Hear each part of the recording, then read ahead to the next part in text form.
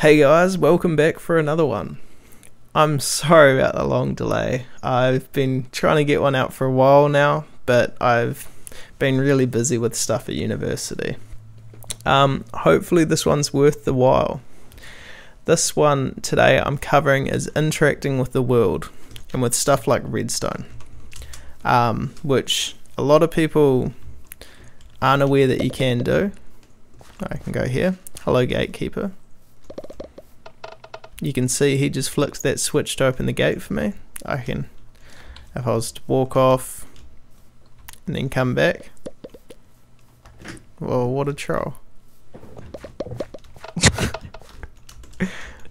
But yeah, you can see that he flicks the switch every time I want to go through. If we look over the code to see what makes him do this, I'm using target. And so whenever he sees a target, and the target is a player, which is type 1, he will greet the person, set a temporary variable, and then hit the switch. And it's what's in this hit switch function that's interesting. Now, some of you might be thinking it's really simple because you've seen functions that you can get a block from the world and stuff like that. But sadly, it's not that simple. The way it was implemented by NOPs means that every time you get a block, it takes a copy of the block and forgets the damage values. This can be seen here if I've set this guy up with a quick code so that whenever I click on him, he will get the block here and then he will tell me the item damage value, which in a switch determines whether it's on or off. Damn it. So if I interact with him, you can see it's a 0. And if I flick the switch, this should now mean that that value changes, but you can see it's still equal to 0. It just proves my point that it's not actually making an exact copy of this guy. And so what we want to do is we want to get the damage value. You're not really meant to be able to do it with the code that's given to you, but you can do it. What NOPs does, is he exposes the raw world. And so using world.getMCWorld, we can then get the direct class from the Minecraft game and call functions that are in it. But the problem is those functions don't retain their names that Mojang have given them. Because Mojang don't want us stealing their code, they go through and they change all the names to all their functions to make it more difficult for other people to read. And so every time you go to call one of their functions, it's, looks a bit like that. Which is fine, you can still use them. But there is also another downside that every time the Minecraft version changes, a lot of the time those will change as well. So this, I'm saying it now, only works for 1.7.10. When later ones come out, I will update the names and put them in the description.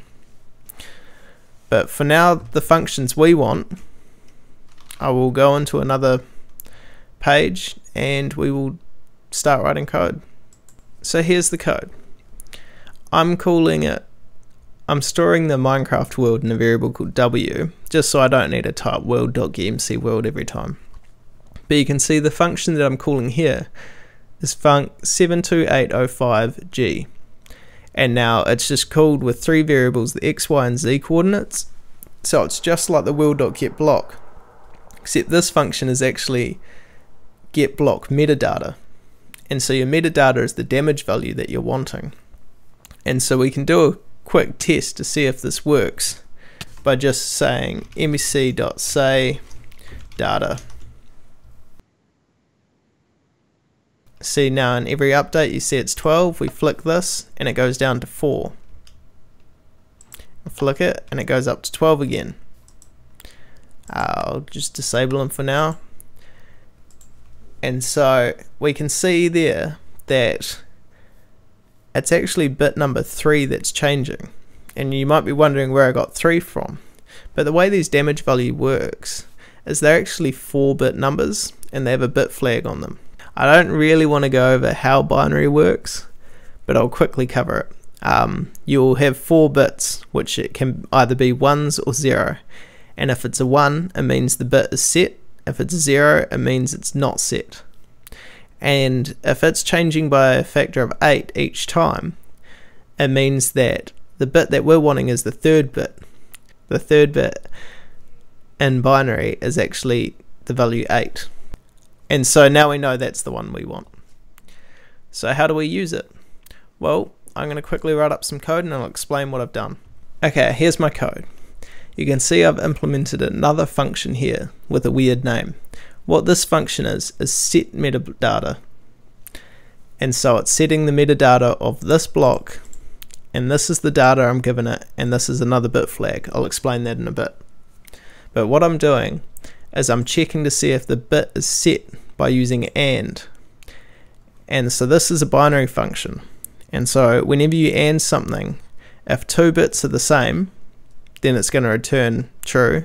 If 2 bits are opposite or not the same, they'll return false. And so here I'm just checking to see if the 8th bit is set. If it is set, it means that the switch is switched down. And so I want the NPC to growl me and say, don't turn that on. And here's the crucial bit, is that I want him to then turn it off. And so here's the function I've used. It's func 72921C. And then I call it on that block. I then, for the data, I'm using the exclusive OR function, which actually is telling it to toggle that bit.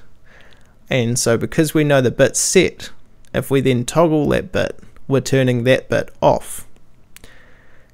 And the final value is 3. And so this is another bit flag. Flag 1 will cause a block update, which we want. And flag 2 will send the change to the clients, which we also want. So when you combine these two flags, you add them together, and 1 plus 2 is 3. And so we're using 3 here, so that it's updated for both the server and the client. So now let's give this a test. And need to enable him again. And he growls me, don't turn that on. So I try to turn it on again, and he turns it off. So this is about as simple as an implementation as you could get. But there are a few things, a few downsides to this code I should tell you about first. If I add redstone here, you can see when I flick the switch, I turn it on, but when he turns it off, it doesn't turn off. And the reason this happens is because when I flick this switch, it updates this block, which then Minecraft will update the redstone behind it. But when he does it, he's only going to update this block, and it won't carry that on. And so I can flick this, and it's not going to update these. It will only update the blocks that are touching it. So if I have redstone down here, you can see he turns that one off, but not the back one. Most of the time you can get around this. Like here, with this gatekeeper, you can see the switch is right next to him here, which is directly touching this gate. Before, I had it on the wall behind the gate, and that caused problems because the power would not go through. And so as long as you just have it directly touching redstone, it's fine, everything works. So there we have it. This was a simple tutorial, but hopefully it showed you 2 things that you can now do that you didn't know you could do beforehand. A recommendation though is to put this in a module somewhere, or at least rename the function so it's easier for you to remember. So that way you can call it whenever you want in code and you don't need to remember these numbers. A challenge for you that I would set is try use this to create something like wireless redstone, because obviously you can read when a switch is flicked, and so if you really wanted to, you could then make, as soon as you flick one switch, it also flicks another switch. See if you can do that. But for me, I think that's all I'm going to cover today. Sorry it was a short one. Didn't have anything else to cover. Hopefully I've explained everything well enough that you can now go use this code in your own game. So that's all for today. Hope you guys actually understood everything and I explained it well enough for you to go use it yourselves. Any suggestions for the next ones I'm open to. Even if it's something no one's ever done before. I've always liked a challenge. So feel free to post those down in the comments. And I think that'll be it for today. Anything you would like to say, Peter? I don't know, you're putting me on the spot. Thanks. No, sweet. Okay then, guys. We'll see you in the next video. Bye. Bye.